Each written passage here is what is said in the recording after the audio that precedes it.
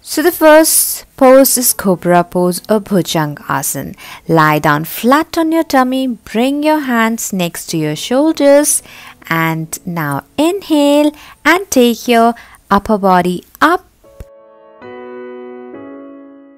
Keep on breathing, hold that position for some time, make sure you're not straining your neck.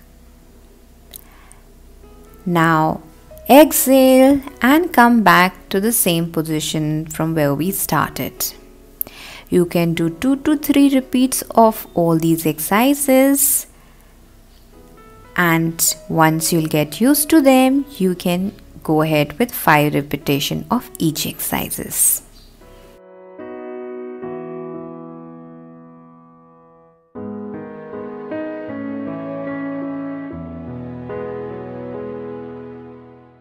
Now the next posture is bridge pose, so Setubandha Asana. Lie down flat on your back, bring your feet close to your hip, hold your heels with your hand, and now take your hip up as much as you can.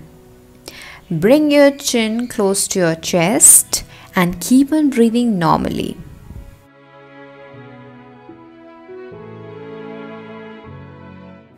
Stay there for some time and then relax and bring your hip down. Repeat this posture 2 to 3 times. Again, go up. Bring your chin close to your chest. Relax and come back to the original position. Now the next pose is camel pose or Atrasana. Sit in Vajrasana. Now come on your knees, put your palm behind just above your hip on your back. Extend your neck back and then relax and come back to your knees. Now inhale and take your arms back to your and exhale. Extend your neck back. Stay there for some time. If you can hold your ankles, yes, you can do that. Now one by one, bring your hands ahead, and from this posture, go to child pose. Make sure that after this posture, you practice child pose and relax.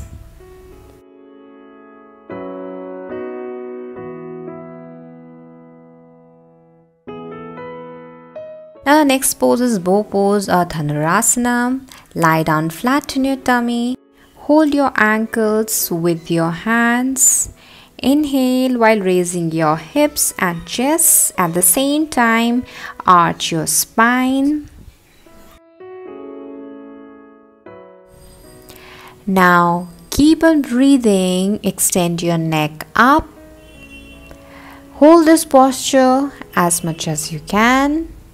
And then relax. Release your ankles. Exhale and relax.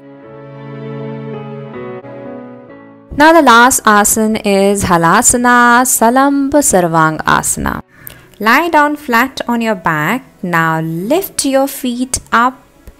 Exhale and take it back. Take help of your hand. Now join both your hands together, keep on breathing and stay in this posture for some time. For Salamba Sarvangasana, from plow pose we will go to shoulder stand pose. Bring your palms behind your back just below your hip. Take help and support of your hands, and one by one bring your feet up straight in 90-degree angle. Stay there for some time. If you feel uncomfortable, you can stop at any point of time. जब भी आपको लगे कि you cannot do it, please stop right there. And if your body is not yet prepared for this posture, don't attempt it. Now, yet again, you can go back to plow posture. Halasana में आप जा सकते हैं. अपने दोनों हाथों को join करें. Keep on breathing. whenever you are performing any exercise, do not forget to breathe. Now taking support from your hand, slowly bring your hip down and lie down in Shavasana and relax. Practice these asanas regularly along with proper diet and see the difference. If you have watched so far, do not forget to like and subscribe. Thank you. Bye-bye.